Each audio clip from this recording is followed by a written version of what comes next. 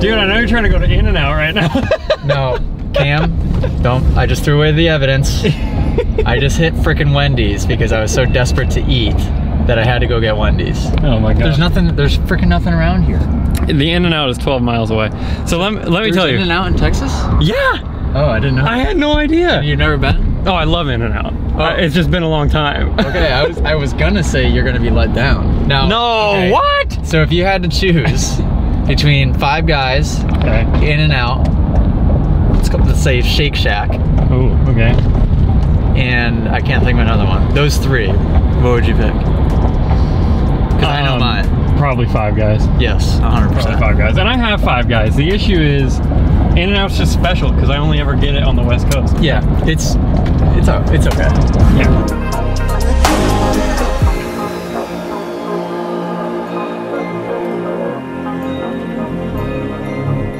How pumped are you to get your nose violated right now? Well, they're not doing full violation, are they? I hope not. just minor violation.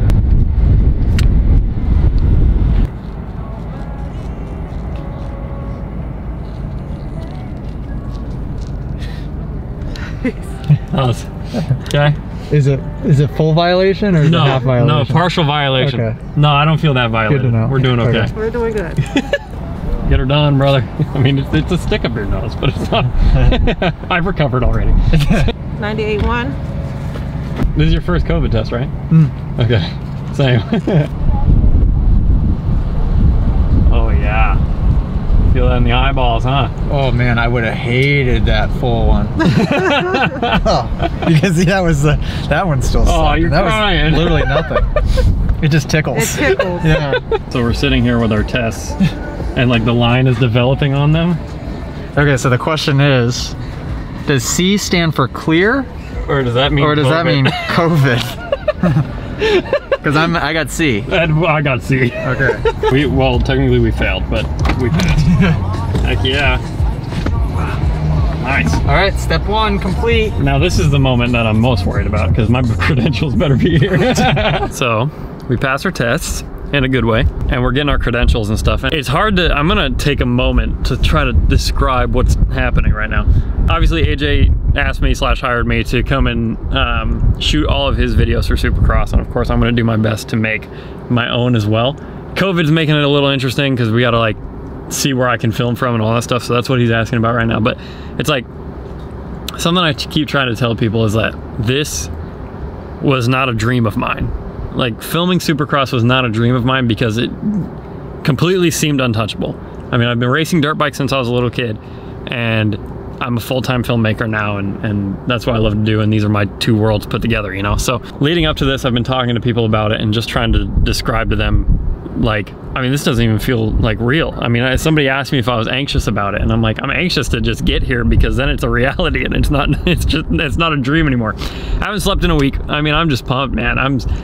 I am kind of speechless. I can't believe that this opportunity opened up, and it all started with, I DM'd AJ on Instagram like a year and a half ago, and now I'm gonna be, you know, around my heroes, just with my camera, just filming stuff. I mean, it's the coolest thing ever. So I'm so thankful to be here, man. I mean, I just never thought that this would even be a possibility. Like, the other thing I gotta say is, I've never been to a Supercross race. I've wanted to, like, my dream, that's the thing. My dream was not to do this. My dream was just to go and watch one. And now I'll be here for hopefully the entire season and shooting all of them, which is ridiculous. So Where we're near, kind of tucked away a little bit funky. What do you mean? We're next to Alpine Stars. Maybe they got some new freaking boots. Oh, can you give me some too? Oh, you should see the color of the ones that I have. Jason describes them as walrus tusk. Oh, walrus tusk yellow. That's, hey! About time you get here.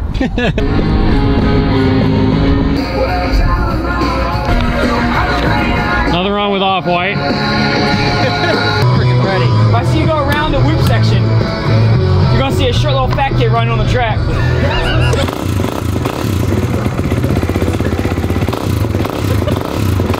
Would you hit that? Oh.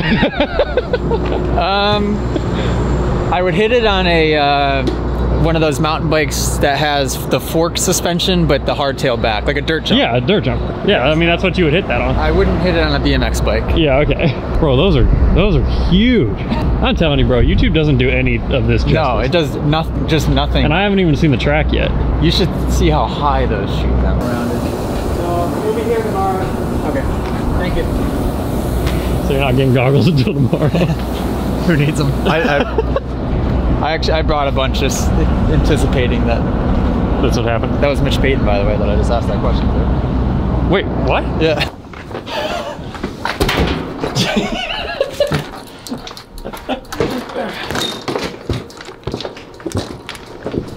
Can't believe I'm not freaking pushing these stupid bags around. Yeah, I feel that.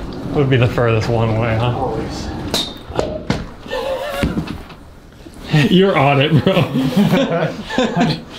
Oh man. Hello.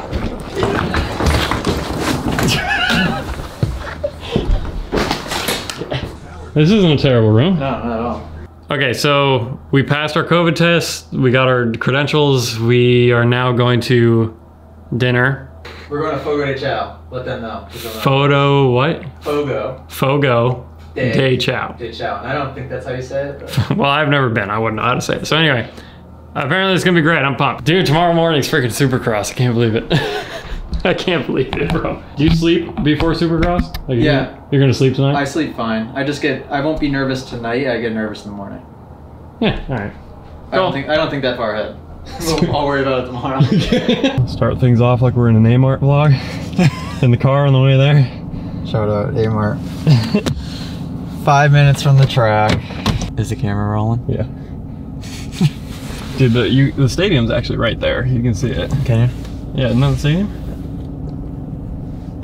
Looks like it. It's race day. Still don't know if I'm gonna be able to shoot. Coming in hot. Oh yeah, we are. Still don't know like where I'm gonna be able to shoot from or how any of that's gonna work, but we're gonna do our best and see what we can make happen, and I'm sure it'll be fine. But worst comes to worst, I'd watch my first Supercross race. So what if after all of this you can't even film the dirt bikes riding? I know. All of this work for nothing. Trust me, I've been thinking about that. First two guys that we passed today were Eli and Dean. And I was like, all right, here we are. On scooters. On scooters. Why don't we have street scooters? We're the bottom of the barrel. Got here late, had no breakfast, went to a Starbucks. We sat in the line and it ended up that the Starbucks was closed. It was awesome. We're off to a strong start.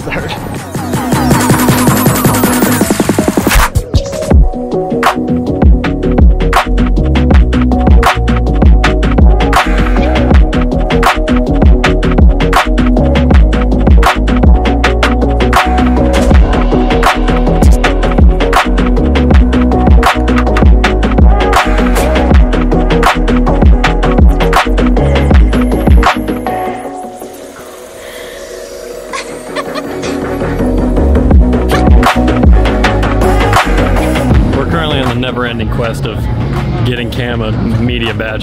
So still don't know how we're gonna pull it off. AJ just gave me his credentials because he's gonna be in gear all day, so he won't need them, and I'm gonna see what I can get done with that. But I think we'll be able to make something work, you know. I'm stoked. I'm stoked. One of the guys I'm looking for this season or this week is Buddy Antonez. He was basically my AJ growing up. He was my trainer. So I'd love to run into him, and that'll be a full circle story for me. But a few minutes before qualifying and you don't have goggles. Yeah, good thing I remembered it. Yeah, better now than in 20 minutes. I would have gone down there without him and then been screwed.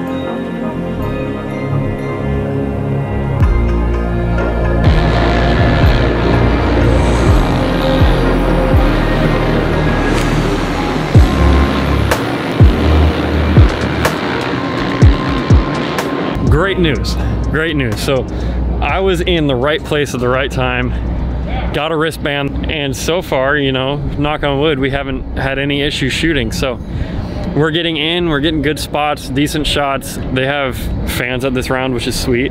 So we're just, you know, people are coming up and saying hey, and it's kind of cool. Like, everybody who's coming to this tent is coming for AJ because of his YouTube channel, you know, and obviously he does schools all over the place, but it's really cool to see, you know. But yeah, I got some great stuff of like the BMX guys. I mean, just all good things, man. It's awesome.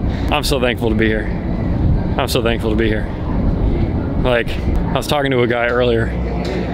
He was like, man, you're so lucky to be here or whatever. And like, I don't believe in luck, you know. Like, God's got a plan for everybody, and this sure wasn't mine, you know. So I'm so thankful to be here, dude. This is just ridiculous.